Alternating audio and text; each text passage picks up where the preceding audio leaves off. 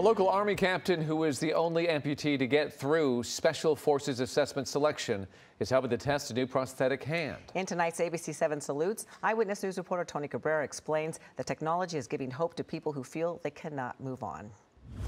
Flex inside the cuff and it'll change the grip. Army Captain Carey DuVal is helping test a new robotic prosthetic hand that is changing the game for amputees across the world. Big hook here is a gesture control where I can literally just flex inside the cuff and it automatically changes the setup of the hand to a different grip. Captain DuVal lost his hand in an IED attack in Afghanistan 6 years ago. I knew right away that my hand wasn't coming back. It was pretty jacked up. After little to no success with previous prosthetics, he eventually discovered Westlake Village interface company Biodesigns. Their prosthetic allowed him to return to weightlifting, CrossFit, and yoga, and even allowed him to return to his job in the infantry, becoming the only amputee to get through Special Forces Assessment Selection. I went from having an extremely atrophied right arm to actually getting volume and mass back. Ultimately, that's our goal is you get on with your life. You don't even think about what you're wearing. It's part of you. Biodesign CEO Randall Alley is now proud to help take it to the next level,